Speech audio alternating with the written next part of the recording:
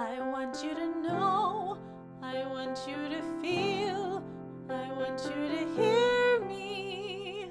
I want you to pray, I want you to breathe, I want you to hold me.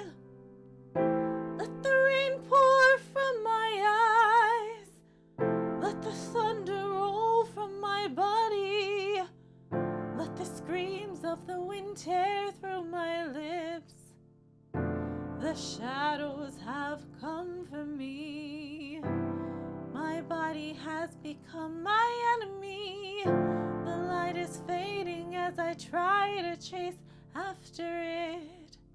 I am young and full of dreams. I beg, I plead, I'm on my knees. Please don't cut my time short. I have so much to live for. I don't want to die young. I have to let them give me poison. I have to let them cut me open. I have to let them burn my body, all to save me.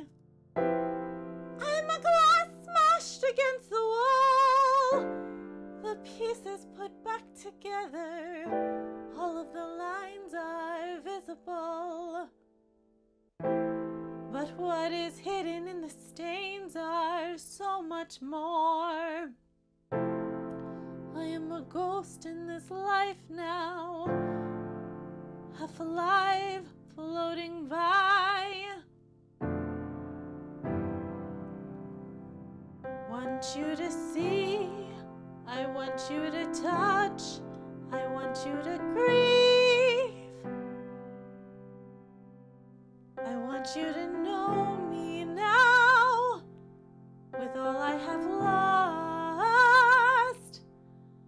I want you to hold my hand as we walk on our new path. I survived. I am a warrior, a sister in pink.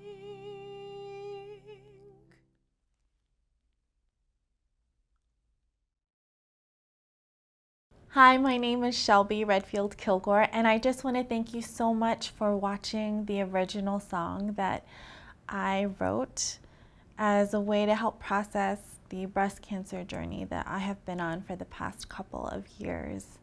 Tapping into my creative side has been very emotional for me, but also healing, and it has helped to make me move forward as I continue to undergo treatment. And it brings back memories from when I was a child and how much I loved to sing in choir and chorus.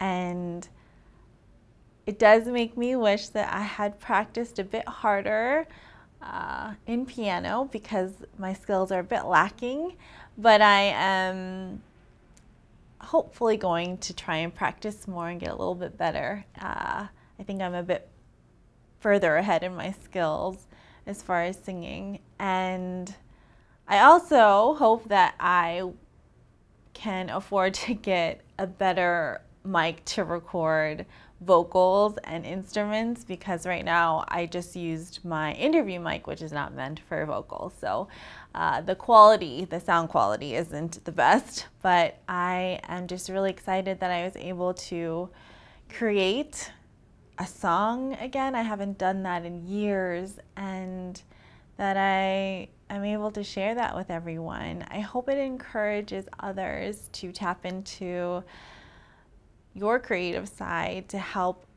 you process maybe some difficult emotions that you may be going through in your life, whether it's adoption, a health issue, relationship.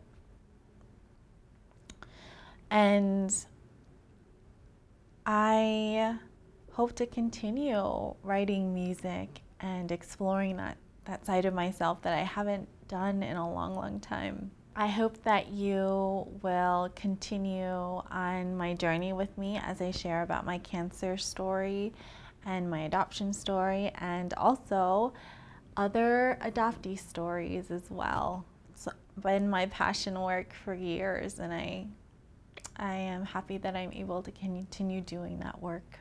I hope you will like, subscribe, and comment. It's the best way to support my work. I hope to see you next time.